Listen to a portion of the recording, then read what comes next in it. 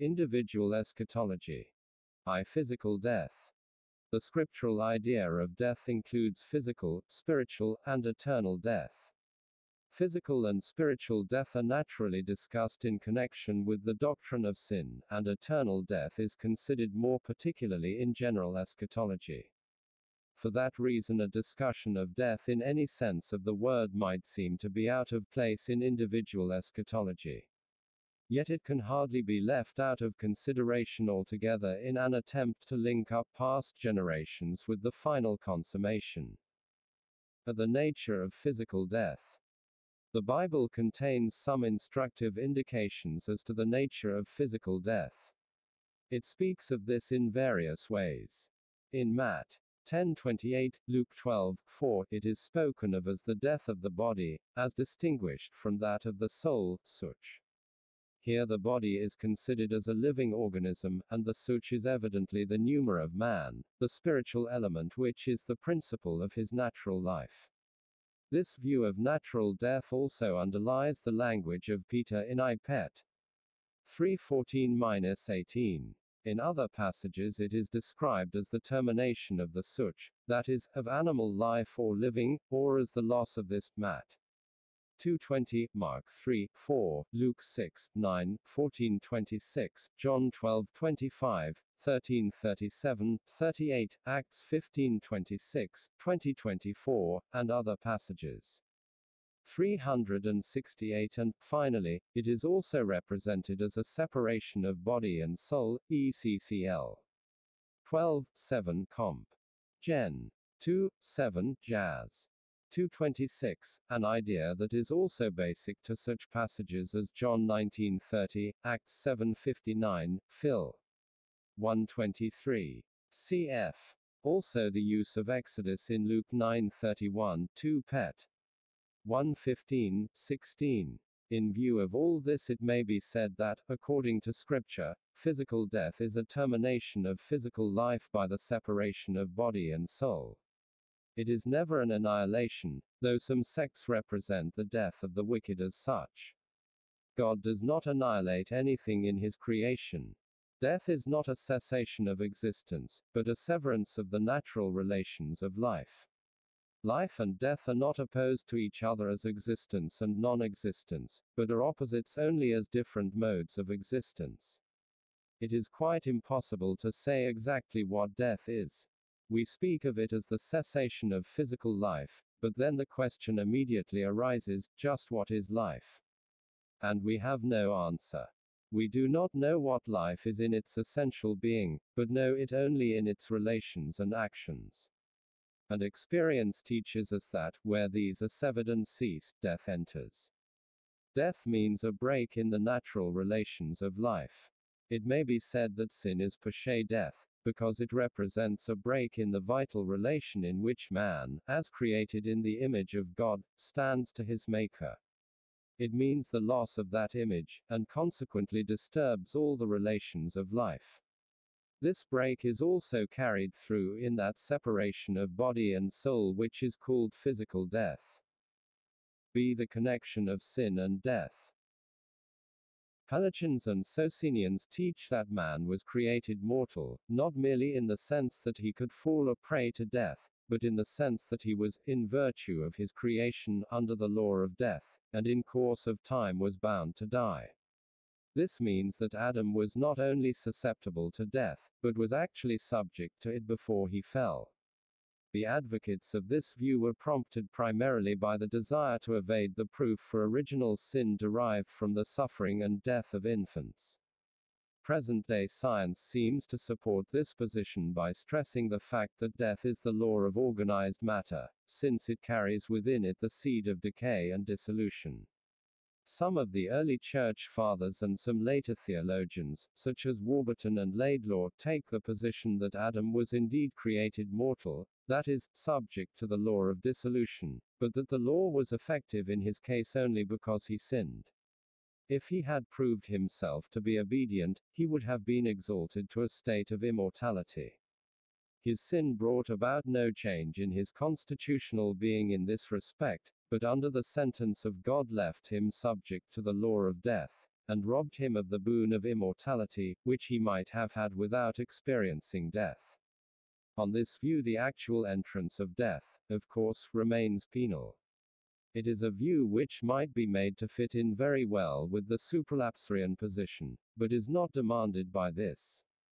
In reality, this theory merely seeks to square the facts, as they are revealed in the Word of God, with the dicta of science, but even these do not make it imperative. Suppose that science had proved conclusively that death reigned in the vegetable and animal world before the entrance of sin, then it would not yet necessarily follow that it also prevailed in the world of rational and moral beings. And even if it were established beyond the shadow of a doubt that all physical organisms, the human included, now carry within them the seeds of dissolution, this would not yet prove that man was not an exception to the rule before the fall. Shall we say that the almighty power of God, by which the universe was created, was not sufficient to continue man in life indefinitely? Moreover, we ought to bear in mind the following scriptural data. 1. Man was created in the image of God, and this, in view of the perfect condition in which the image of God existed originally, would seem to exclude the possibility of his carrying within him the seeds of dissolution and mortality. 2. Physical death is not represented in Scripture as the natural result of the continuation of the original condition of man, due to his failure to rise to the height of immortality by the path of obedience, but as the result of his spiritual death. Rom. 6:23, 5:21 I Cor. 15:56, Jazz. 1:15. 3. Scriptural expressions certainly point to death as something introduced into the world of humanity by sin, and as a positive punishment for sin. Gen. 2:17, 3:19, Rom. 5:12, 17, 6:23 I Cor. 15:21, Jazz. 1:15. 4. Death is not represented as something natural in the life of man, a mere falling short of an ideal, but very decidedly as something foreign and hostile to human life. It is an expression of divine anger. Ps. 97:11, a judgment. Rom. 132, a condemnation. Rom. 5:16, and a curse. Gal. 3:13, and fills the hearts of the children of men with dread and fear, just because it is felt to be something unnatural.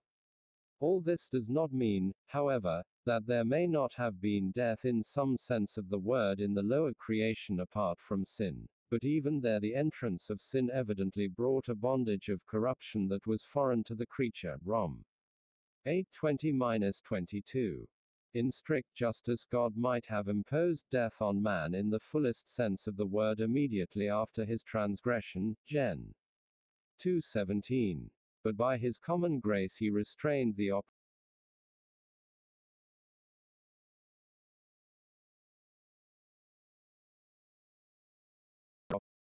I Cor. 15:45, 2 Tim. 1:10, Heb. 2:14, Rev. 1:18, 2014. Death now accomplishes its work fully only in the lives of those who refuse the deliverance from it that is offered in Jesus Christ. Those who believe in Christ are freed from the power of death, are restored to communion with God, and are endowed with an endless life. John 3:36, 6:40, Rom. 5:17-21, 8:23 I Cor. 15:26, 51-57, Rev. 2014, 21, 3, 4. See the significance of the death of believers. The Bible speaks of physical death as a punishment, as the wages of sin. Since believers are justified, however, and are no more under obligation to render any penal satisfaction, the question naturally arises, why must they die? It is quite evident that for them the penal element is removed from death.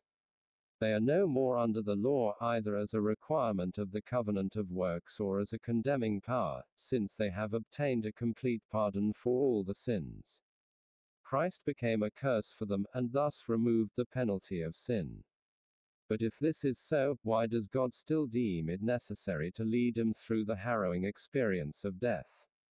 Why does he not simply transfer them to heaven at once?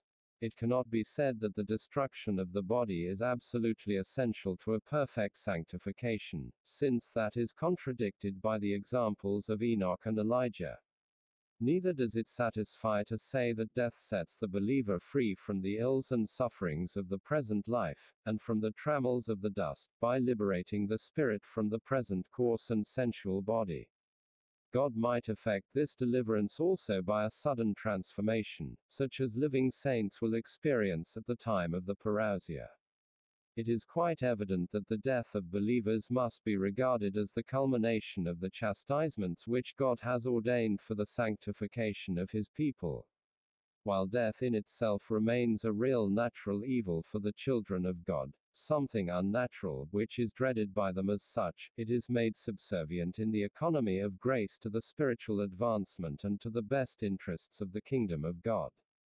The very thought of death, bereavements through death, the feeling that sicknesses and sufferings are harbingers of death, and the consciousness of the approach of death, all have a very beneficial effect on the people of God.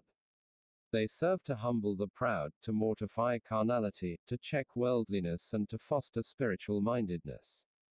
In the mystical union with their Lord, believers are made to share the experiences of Christ.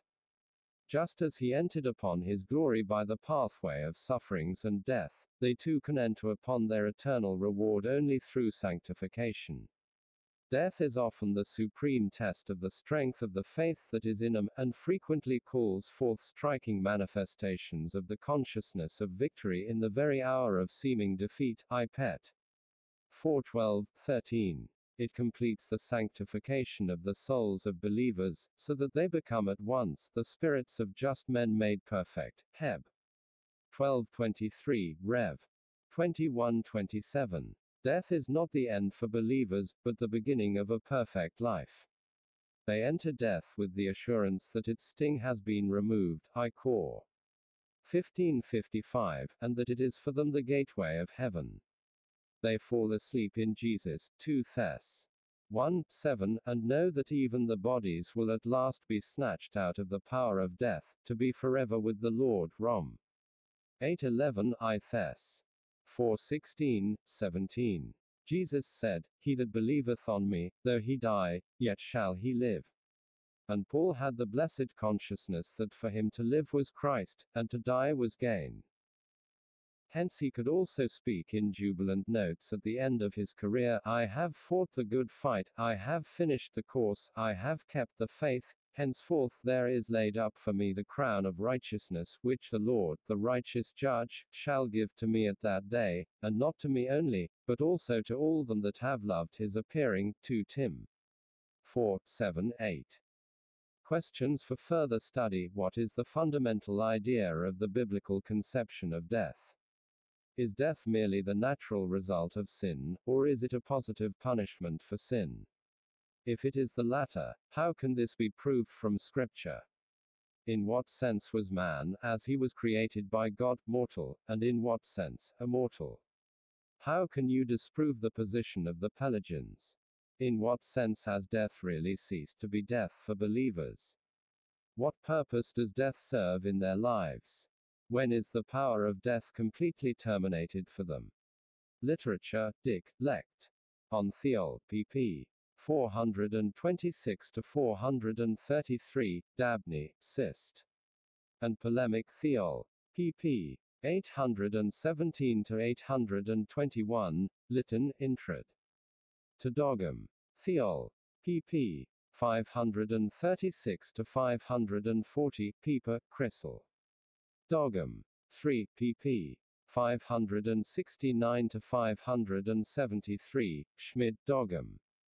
Theol. Of the Ev. Luth. Church, pp. 626-631, Pope, Chr. Theol. 3, pp. 371-376, Valentine, Chr.